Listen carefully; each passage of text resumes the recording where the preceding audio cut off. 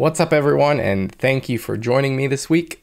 How do you keep track of your weekly work accomplishments? If you're like me, you wait until the end of the week and then dread having to think back all the way to Monday to try to remember what you did that week. By that point, all I usually remember is what I ate for breakfast that morning and whatever the most immediate fire I was putting out was. So I wanted to get into the habit of doing a better job of logging my work accomplishments.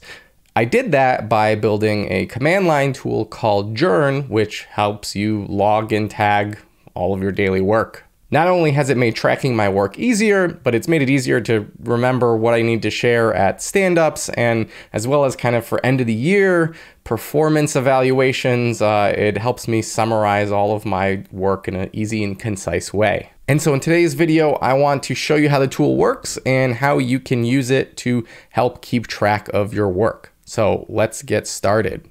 So to get started, we are going to install jurn, and we can do that by just writing pip install jurn. Pretty straightforward. If you prefer, you can also look at the source code at the GitHub page and install it straight from there.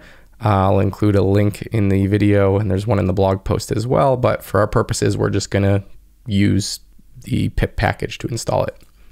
Now, using jurn is pretty straightforward. We can just say jurn log, and then pass in our option for a message. So let's say wrangled cats via lasso. And that's it. It goes ahead and logs that, and we'll take a look at it in a second. Now, just to point out, all of this data for jurn is stored locally. So after you log your initial message, it gets saved to this .jurn folder in a SQLite jurn database. So data never leaves your machine, it's yours. You can, run SQLite and query against that data, do whatever you need with it. Now, in addition to just logging regular messages, we can also log messages with a tag to help organize our journal entries. So we can just, with that same message before, right, we can add a -T for tag, and we can say something like physical fitness. And now when we log that entry, it gets tagged under the physical fitness category. Now, jurn also allows for tab completion if using the tags, but to get that to work, we just first need to modify our bashrc or zshrc file. And if we go into there, and we'll just add a line at the bottom here, we want to paste in, this command here to allow the shell to help with tab completes. And since we're using ZSH, we're just going to change bash to ZHS there, and it should work great. So if we exit out of here and we source our ZSH file, right, and this will depend if you're using the fish shell or bash or whatever, you'll have to kind of just make a specific change there. You could take a look at the blog post for more information about that. But now if we go ahead and try to run our previous command where we have a partial tag, right, maybe it'll auto-complete it for us because it's going behind the scenes to our SQLite database and seeing what entries are available there. So just to give you an idea of how that works, we can log another message, right? So maybe we'll do something like installed new locks on the doors, and we will tag that with physical security.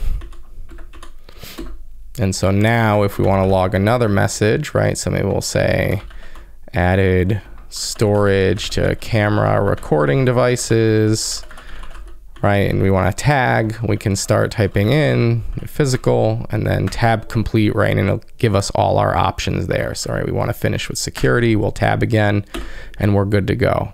That tab completion makes it really easy to categorize your messages, and we'll see how jurn outputs that in a moment. Jurn also allows for tagging with subcategories. So if we go back to our physical fitness category, right, maybe we can say our message that we're logging is new PR benching 2 mules. And so we want to tag that with physical fitness, and then maybe a subcategory of, strength training or whatever. And so that'll log it, and we'll see how that looks in a second as well. And so now if we want to actually display our entries, right, we could just do a simple jurn print command and it'll show us all the logs from today. So here you can see we have multiple, here's our original message without a tag. It's just kind of at the parent level. Anything we tagged with physical fitness, right now we have our second message from before, wrangled cats via lasso, showed up there. We also create a subcategory of strength, right, with our message there, and a different category, physical security. So jurn is able to categorize and display all of this data very nicely, right, by running a simple jurn print command. By default, jurn just looks at today's data, but there are additional options you can pass in. So -d is the same as duration, right? And you can say day or week or month or whatever, right? And it'll kind of display that, and you can see it puts out the date ranges up here. Additionally, there are date, start, and end parameters that you can pass in. And I'll leave that as an exercise to you, right? So you can always say jurn print help and see all of those available options. Now, one of the features that I included in this that's really been helping me is this early end option. So let me just kind of show you what it looks like. If I write jurn early end 60 log-t, what this is going to do is basically say, it's only going to ask me to log my entry if 60 minutes have passed. And if 60 minutes haven't passed, then it's not going to do anything. So if I run this, right, you can see nothing got logged. It didn't ask me for a message or anything like that because I just added messages, you know, a minute or two ago.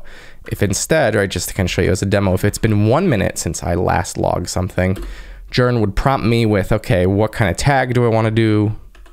So I'll say physical fitness again, right, cardio, and then my message can be, you know, whatever, wrangling more cats. So the nice thing about that early end option is I like to put it inside my bashrc or zshrc file, right? So that when anytime I open up a new terminal window, it'll pop up with that, right? So as an example, if I throw in here, jurn early end, we'll do 1 minute again, just so we could see it actually work. And that'll be our command there. We'll save and quit.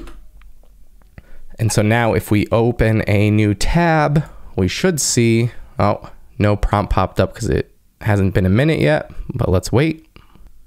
So now it's been over a minute. So if I open up a new tab, we'll see jurn just pops up immediately on a new terminal window opening.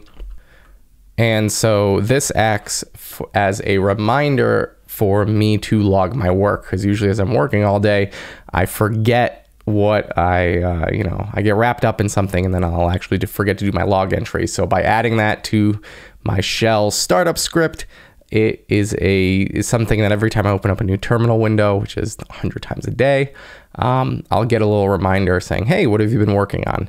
And so that's a nice way to help me kind of stay on track with keeping track of my daily work.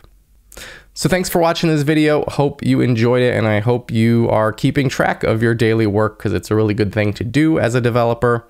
Like I said, not only does it help you kind of keep track of things during the week for things like stand-up meetings and whatever, but especially with this time of year, with it being kind of performance evaluation season for a lot of people at companies at the end of the year, it's a really nifty way to go back and be able to kind of query your SQLite database, say jurn print, pass in the year-long parameter, and have a list of everything you've done.